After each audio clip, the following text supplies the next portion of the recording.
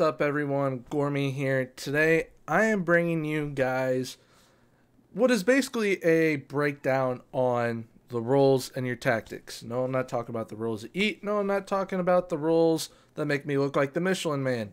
I am talking about the roles that can help you win games depending on what type of tactic and formation you are using, because each tactic and formation can require specific rules to be played by players to make sure that you get the edge on your opponent. Now, before we get into today's video, please feel free to leave a like, comment, and subscribe if you do enjoy. I am also streaming over on Twitch, so I'll be linking my Twitch down below. You can check me out at twitch.tv/ygourmet. Currently doing a stream over there with Dynamo Moscow that I will be kind of going over the roles with today. Having a lot of fun. We won the league this previous season, so having a lot of fun currently with it. But yeah, without further ado, let's get into it. Alright, so like I said, each formation, each tactic that you guys run will require different roles to be played, especially if you are trying to play a certain way. Now, the way that this is set up, I like playing very attacking with the 4-2-3-1. Absolutely love this formation, love this tactic. It allowed me to have one of the top offenses in the league the previous year, and once again this year, but we're not scoring goals like we were the previous year. But that's besides the point. So, if you want to play an attacking play style, you need more attacking roles being used. If you want to play a defensive playing style, you need more defensive style being used, more defensive roles like defensive midfielder. If you want a fullback instead of a wingback, a no-nonsense defender instead of a ball-playing defender, kind of along those lines. If you want a well-balanced type tactic / formation, you want to have well-balanced roles to where maybe with your center backs you want to be able to have them play as central defenders to where they can defend and be comfortable with the ball. You may want a complete wing back to where they are very good defensively and very good offensively as well. Winger wise, instead of doing inverted wingers, you may want an inside forward or a winger in that case. But we're going to be breaking all that down today. I'm going to go as in-depth as I possibly can with it. I'm going to try and keep this video to 20 minutes at minimum and try and break it down as quick as possible as I can, but as thorough as possible as I can be. So, first thing is first, where all the goals come from, well, at least a majority of them, your striker. Now, there are the roles of deep line forward, advanced forward, target man, poacher, complete forward, pressing forward, trequarista, and false nine. Now, I do have two favorites out of these, and one that I would like to use in the future. It's just I need one hell of a striker to be able to use it. Now, each one will either have support, attack, or defend over here for whether you want them to play more of a defensive role, obviously, supportive role, or attacking role. Now, with a deep line forward, it has support or attack. When in attack, they are trying to create chances more for himself while also involving his teammates, but focusing more on himself compared to support, where he is focusing almost solely on his teammates and almost kind of plays as a deep line playmaker at times, because a deep line forward will tend to play more so in this area sometimes on support than up in this area when they would be on attack. Now, with advanced forward, it's solely attack, balls to the wall, trying to get the ball in the net. Absolutely love an advanced forward, but what I love more than an advanced forward, honestly, is a pressing forward, which I believe is the only attacking role, only attacking role that has defend, support, and attack for your striker. Now, currently, I run a pressing forward on attack with my striker. Now, if you want him on attack, obviously he's going to be very, very up the field. He wants to look to score, but he also is looking to pass the ball off, go in to the channels and try and make as many plays as possible while also pressing the defense as well. When he is on support, did not mean to click that, I meant to hover over it. When they are on support, they want it more to where they are taking more risks to getting the ball to their teammates, trying to make plays. So if you are using a be more expressive, creative freedom with your in possession portion of your tactics, a pressing forward on support probably would be pretty good. It's just it would be more risky for sure. But when a pressing forward is on defend, they look to bring in everyone into the game before they even think about themselves. So that is when you would really want to have very good wingers or a very good midfield in general, or at least just another good striker with your pressing forward on defend to where you can make sure that you're going to get as many goals as possible because they will look to be a big distributor for you. Now, complete forward wise, this is the elite of the elite for strikers. So it's very difficult to have a complete forward, especially because some of them it'll say, oh, they can play it, but can they really? Because when you look at even just a complete forward on support, let me get into Chalov. It is lagging, so that's awesome. Let's get into Chalov here. We're going to go to complete forward on support.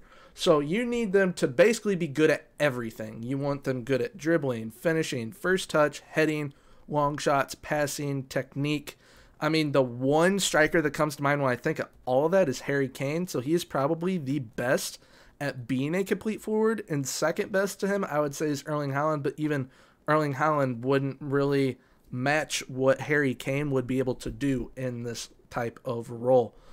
Which, quick little tip, the green, super important, blue, secondary. So yes, the blue's still important, but not as important as the green is. So keep that in mind when you are going over your roles. Now, I think it's actually pronounced trequartista. So my bad for butchering that earlier. But they are using your the rest of the team to basically make up for his defensive liability, because he is going to be attacking as much as possible. A false nine is like a Messi type role. He used to play it with when it was Neymar, Messi, and Suarez at Barcelona. He's a very, very good player doing it. So if you can make a false nine work, definitely do it because it is kind of underrated in my opinion. But pressing forward on attack, in my opinion, one of the best up front. And then obviously you have got the target man and poacher, which is literally just players that are either really good and older, like Zlatan, where they're lacking pace now, and that is kind of their elite type roles, or just players that can literally do nothing but score. So keep that in mind. If you have someone that can literally do nothing but score, you probably want them being a poacher. Now, going to an attacking midfield area. Attacking midfielder, I really like. I ran with an attacking midfielder. Season 1 with Dinamo. It was very, very solid. I switched to a shadow striker, though, just because I feel that they are a little... There's more freedom to it, and there definitely is more freedom to a shadow striker than an attacking midfielder, because an attacking midfielder still feels he has somewhat of a duty to, help his team defend. Now, an advanced playmaker, absolutely phenomenal, but I would still use a shadow striker over advanced playmaker. I would really use a shadow striker over all of these. And Ganche is definitely unique. They're very, very stationary, so they tend to literally stay in this area, and that is their only job. But once again, trequartista is kind of going to play like how they would up front as your striker. But a shadow striker, I think, is one of the most OP roles in FM21. So if you have not tried out a shadow striker, I definitely recommend you to do so. Now we move out to the wings. You've got winger, advanced playmaker, inside forwarder, trequartista, wide target man, Raumdeuter, and inverted winger. My favorite is the inverted winger, either on support or attack. Support, obviously, exactly what it says. They support. They are there to support the attack, but they still are an outlet if need be. But when they are on attack, they're still there to support the attack, but are more so of okay, they're definitely an option, so it's definitely going to cause some chaos for your opponent. Now, a Raumdeuter, it's a very interesting role because like it says, he is difficult for defenders to pick up as he will often drift from his assigned position looking for any opportunity to exploit. So they are the player that when it says moves into channels, they're going to be moving everywhere for any possibility to get in and get a goal for you. So if you need a player like that, definitely go for Raumdeuter, which honestly, looking at it, I might try out Raumdeuter in the future for sure. But a wide target man, kind of, I want to say it's like a Beckham role, but it kind of is, it kind of isn't. They're out wide. They're a big-time playmaker. They can get you goals, but they are really good for ball possession. Trequartista, same thing really as the central attacking type role and the striker role. It's just they're out wide now. Inside forward, I liked using inside forward. I used inside forward season 1, but once I switched to 2 inverted wingers, I absolutely loved it. I feel that I didn't have the right players for an inside forward, so you may need to have an inside forward type player that is like elite at it. 1 player, 2 players actually that I think would be elite at it, and I mean they're elite in their own, is Sadio Mane, Mohamed Salah, maybe even Heung-min Son would be very good inside forwards. Although I did a test and Mohamed Salah as an inverted winger did better than Mohamed Salah as an inside forward. So inverted winger, I definitely feel is the OP winger option, but inside forward also a very good option. Advanced playmaker is an advanced playmaker out wide, obviously looking to make the plays. He wants to be able to focus all of his play to his teammates. And then a winger kind of encompasses everything and kind of takes everything into one. Although I wouldn't say it really takes in the Raumdeuter role. Really, you kind of have to put on the player instructions for it to do so. But now moving into the central midfield, which honestly, these are some of my favorite roles. So we've got a central midfielder, deep line playmaker, box-to-box midfielder, advanced playmaker, ball-winning midfielder, roaming playmaker, Mazzala, and Carlero. Now, I'm going to say it immediately. Mazzala is the most OP role I have ever used in any football manager. Mazzala on attack specifically, because I did not realize how good it was going to make the player that I had playing that role.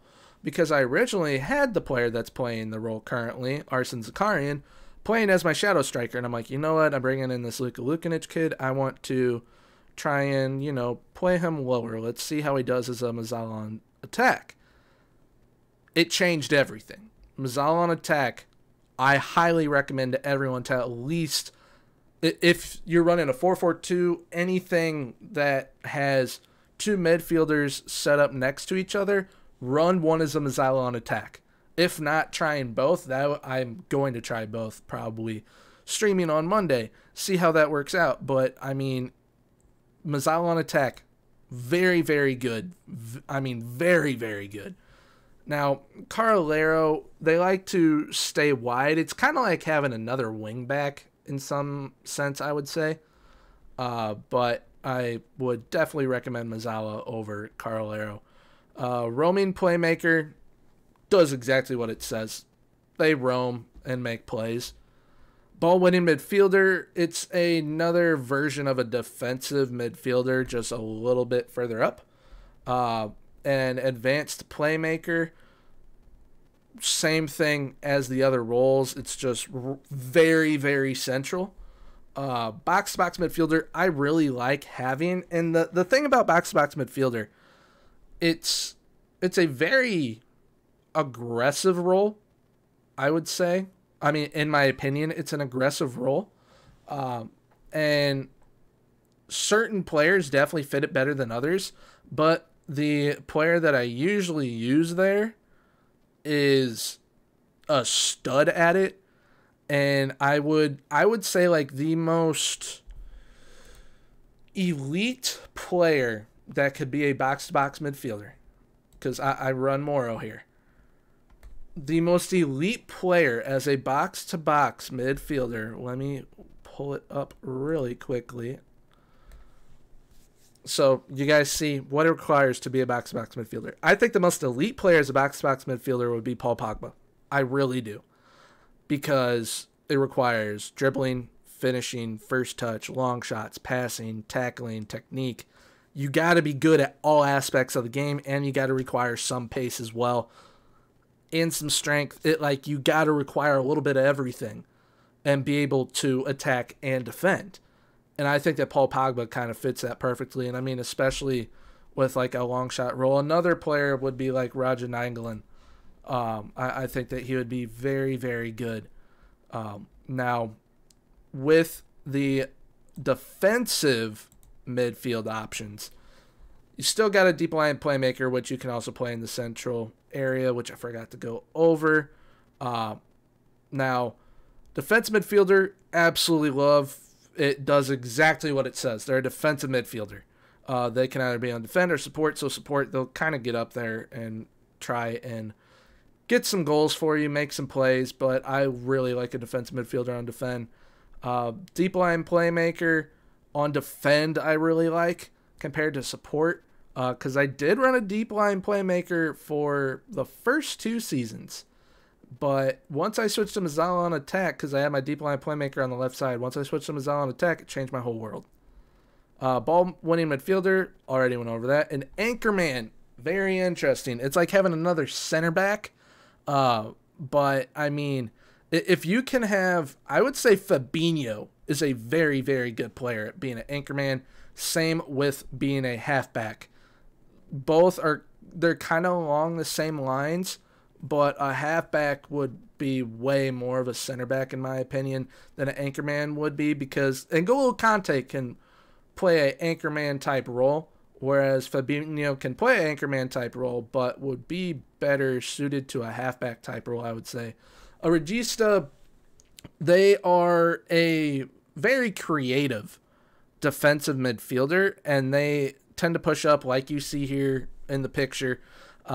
They tend to push up past midfield, but they want to kind of be there as an outlet to try and switch the play to the other side of the field. So if your left winger doesn't have anything open for themselves, they're going to switch it over to the right side. Roaming playmaker already went over that. Let me get Moro back in his spot. And I meant to go over central midfielder. That's what I forgot. You literally get to make a position yourself. So you go into instructions because you choose a central midfielder. They don't have anything. You basically get to custom make it. So if you want them to get further forward, roam from the position, shoot more often, you basically make yourself a box-to-box midfielder. But if you want to mark tighter and tackle harder, that's a very defensive box-to-box midfielder. So you kind of get to make your own role with them. Now, wing-back and fullback-wise, you've got a fullback, wingback, no-nonsense fullback, complete wingback, and inverted wingback.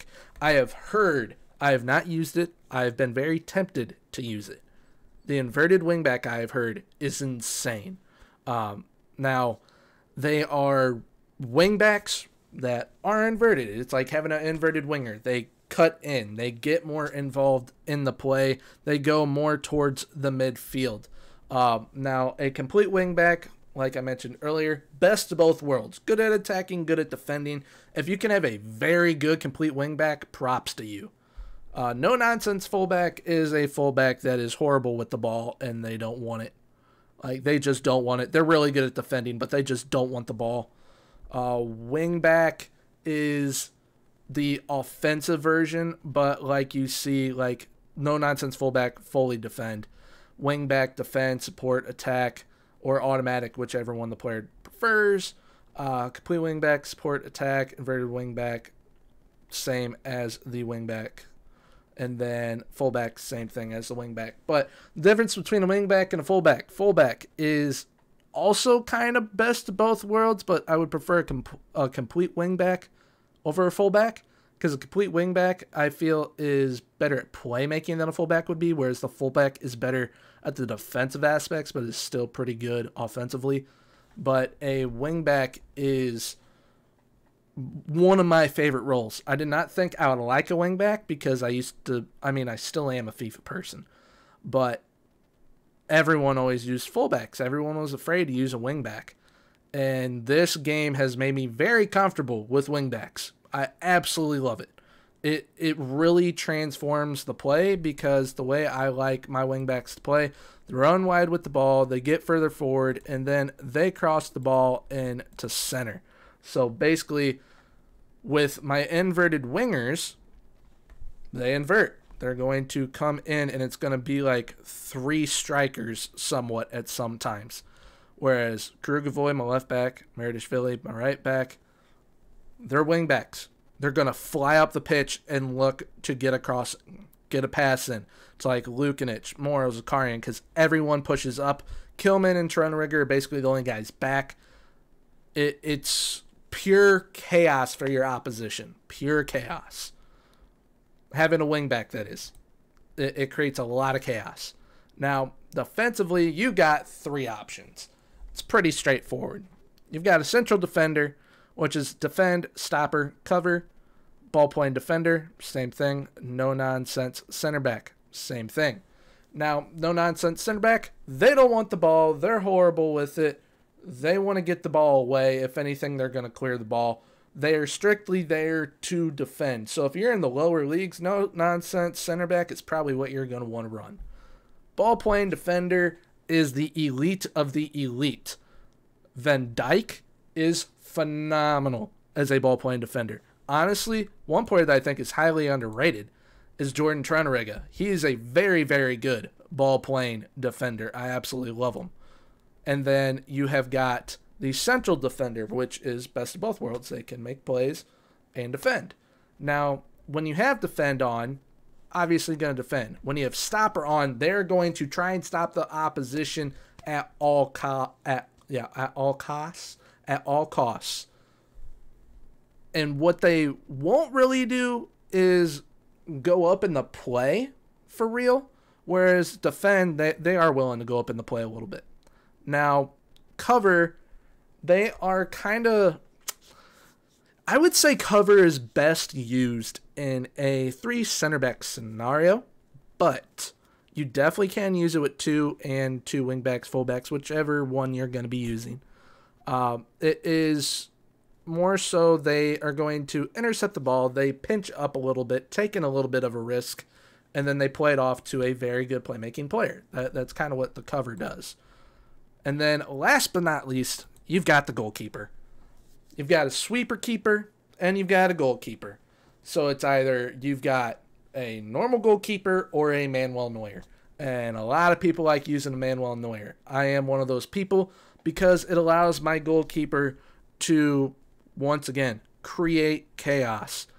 Sweeper keeper creates chaos. Goalkeeper does his job. So, once again, if you're in lower leagues, go for a goalkeeper. But as you are progressing through the leagues, definitely try to implement a sweeper keeper into your style, because it will definitely create a few chances a season for you that could end up being vital.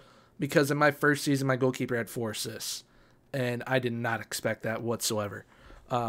But I believe that is everything covered to the best of my ability.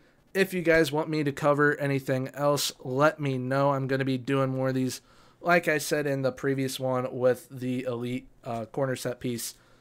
I'm going to be doing a lot more of this type of stuff. So if you guys did enjoy, please leave a like, comment, and subscribe. I know I went a little bit over 20 minutes. I think it was 21 minutes of explaining all that. So sorry I hit 21 minutes. But once again, if you guys did enjoy, please leave a like, comment, and subscribe. Let me know in the comments down below what roles you guys like the best. Whether you are on board with the Mazzala, or you think that a central midfielder with custom instructions is better than a Mazzala. If you like a inside forward compared to an inverted winger. If you like the wide playmaker, definitely let me know if you like that. Complete wingback, fullback, Which one out of those three do you prefer? And what do you prefer defensively and attacking wise? Let me know in the comments down below which roles you prefer, what you like rocking. I'm very, very interested to see what you guys like using. But that is going to be it for today's video. So I hope you guys did enjoy. And also, I'm going to be linking my Discord down below along with my Twitch and everything else and my socials. So if you guys want to check any of that out, please feel free to do so. I'm very active over on my Twitter and in the Discord, which I post the tactics in the Discord before I post the video. So the day before I post the video, I put the tactic in there so you guys can kind of get a little quick run through of what is going to be coming out and give it a try yourselves. So if you guys are interested in that, definitely check it out. But yeah, finally going to let you go. But yeah, thank you for tuning in. Really appreciate it. See you guys in the next one. Bye-bye.